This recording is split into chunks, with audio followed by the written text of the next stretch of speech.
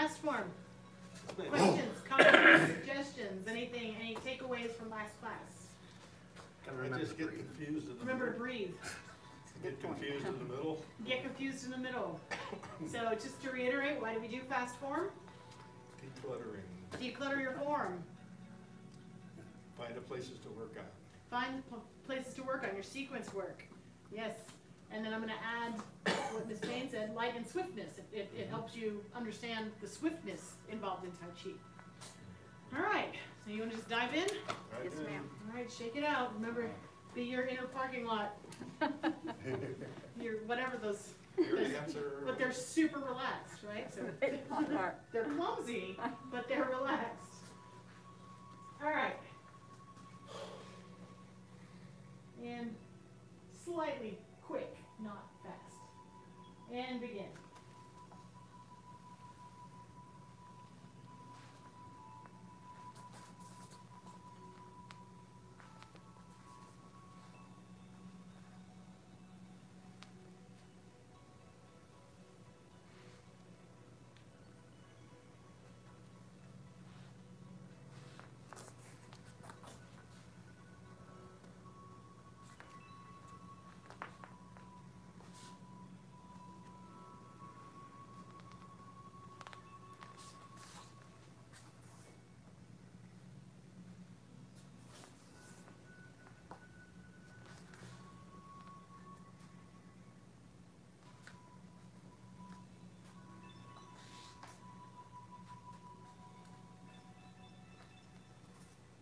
I don't know what happened there, but we're all at different paces.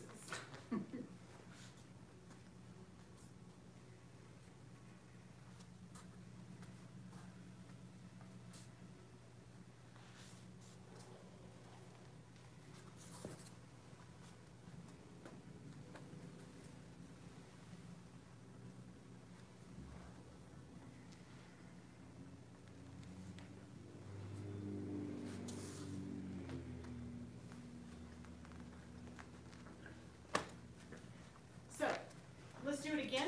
This time, try to stay at my pace.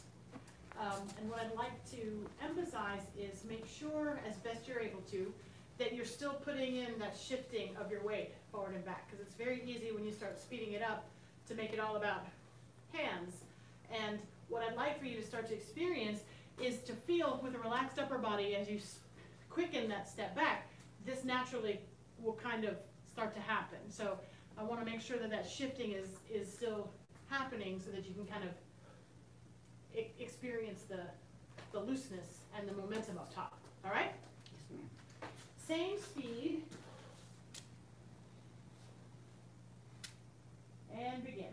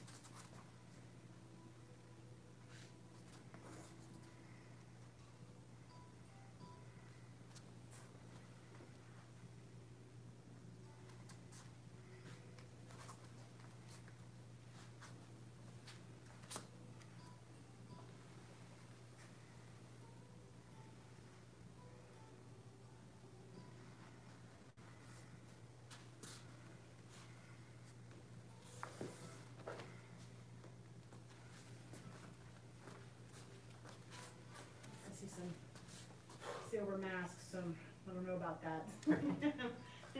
Any feedback or comments or questions? Need a lot more of that. A lot more of that. kind of hard for me to face myself to you when you're getting back here behind me on those Yes, in the beginning.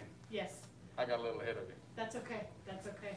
And now I'm turning this way, you're over there. That's okay, it's no, yeah, so that's, even in classes where, like, I'm learning from Master Gohring, there's the thing of, if the instructor is behind you, that's, you know, it's okay, because you're gonna turn around, oh, I'm not where they are. Normal, totally okay. Well, thanks. Okay. Yeah, thank goodness. Good to know. Thank goodness. Good to- Out, no. No, it's not very Tai Chi of us.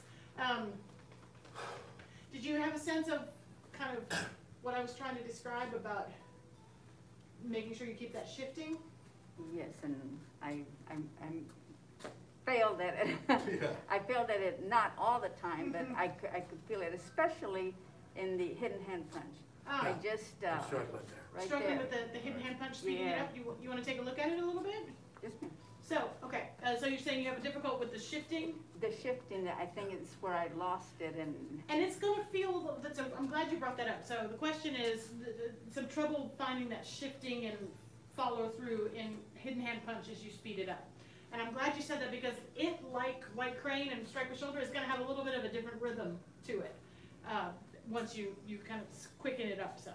So, you know, to revisit, because we just did it, there's the shift, and then the sink and step, and then the T, and then the shift. You keep shifting, and then this happens. It goes a lot quicker, and some of that gets in what we call internalized. So, if I were doing,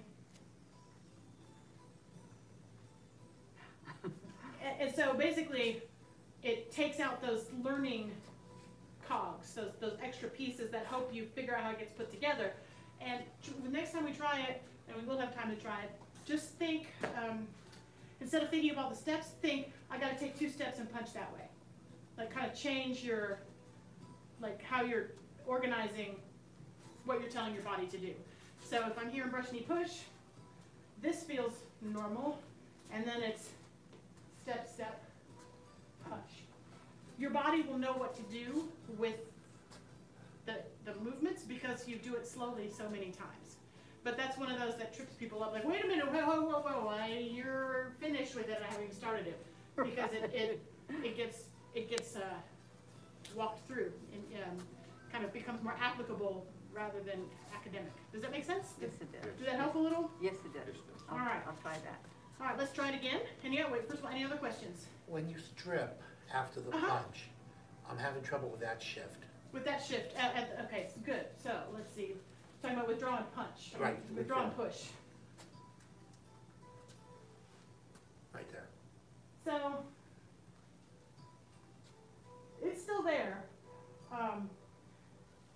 What I would say, if I were telling myself what to focus on, I would not think about the arms at all, and think about particularly that right leg as you come back.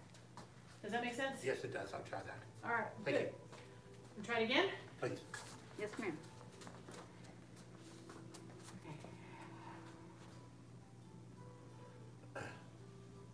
Begin.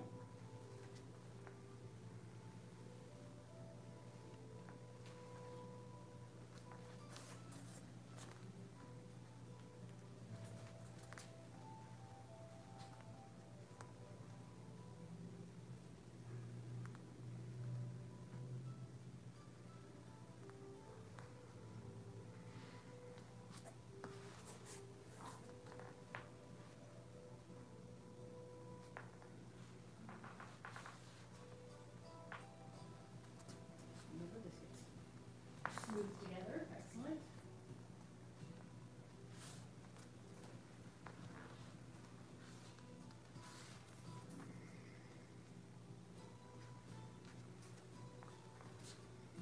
Very good.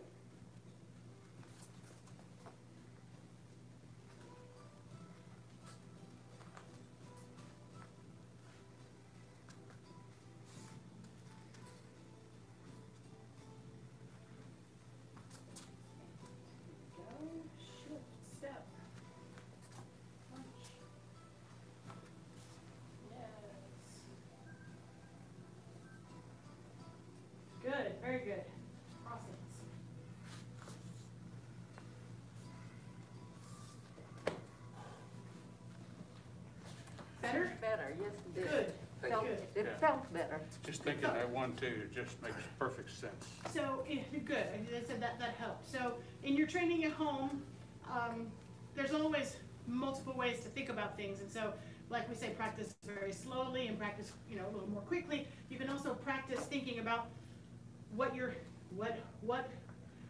sink down, step in, step out. You can think that way, and then you can also think, what am I trying to do? I'm trying to go that way and punch. So change the way you, or alternate the way that you think about your movements. If you've done units on applications, that will help you because you've seen them. If you haven't, this may not be helpful for you yet, but because you will learn them. But that's why we teach those, is because it's like, why am I doing this? Otherwise I'm T, and then I shift, and then I look. Well, what am I trying to do? Not get hit, and then, punch somebody while they're that way up here in the ribs. And so, if you can play between the different ways that you imagine what you're doing, sometimes you can find a path through if something's tripping you up or not making sense. So when you chamber the fist, you're actually striking with your elbow? No, there's nobody behind you there. You're just getting I thought ready. you just said there was. Oh, they're fist this way. Oh, okay. I've deflected this way. So their body, basically they're like this, Right.